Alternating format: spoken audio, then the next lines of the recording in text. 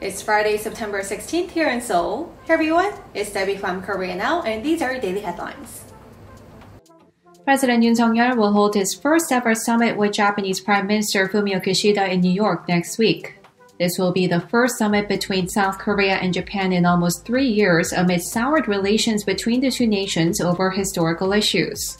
The meeting will be held on the sidelines of the UN General Assembly as part of Yoon's 7-day trip to the UK, US, and Canada next week. It's also been confirmed that Yoon will hold a summit with US President Joe Biden during his time in New York. Aside from the summits and the UN gathering, President Yoon is set to attend a host of other diplomatic events, including the state funeral of Queen Elizabeth and the summit with Canadian Prime Minister Justin Trudeau. A woman accused of killing her 2 children in New Zealand was arrested in South Korea on Thursday.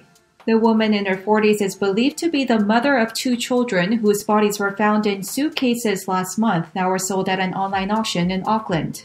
Local police have been tracking her down at the request of New Zealand authorities, and they arrested the suspect in the city of Ulsan at around 1 a.m. on Thursday. The woman has denied the murder allegations. The Seoul High Court will hold a hearing to decide whether to send her back to New Zealand.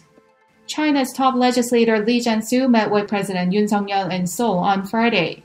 Lee, who is the 3rd highest-ranking official in China, came to Seoul at the invitation of National Assembly Speaker Kim Jin-pyo. He arrived here Thursday with a 66-member delegation. Lee met with President Yoon at 4 p.m. Friday after visiting the LG Science Park in the morning and holding talks with Speaker Kim at around 2 p.m. His trip marks the first time in 7 years for a top Chinese legislator to visit South Korea since 2015. And those are your top stories. For full-length articles, you can go to our official website, linked down below.